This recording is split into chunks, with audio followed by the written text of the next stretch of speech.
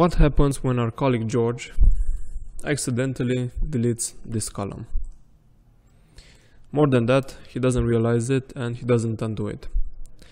By doing this, maybe we've lost months of information, of valuable information about our opportunities, our relationship with the client. That pretty much sucks.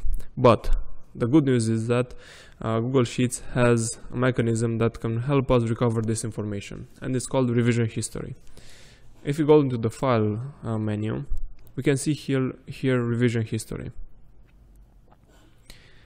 And here we have all the major changes that were made in this spreadsheet.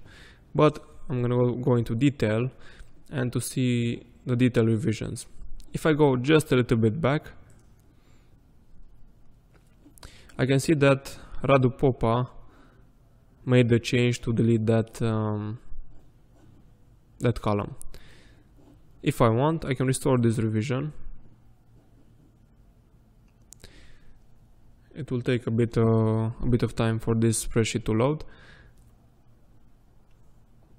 But by doing this, I recovered the lost information. I saved what my colleague George did.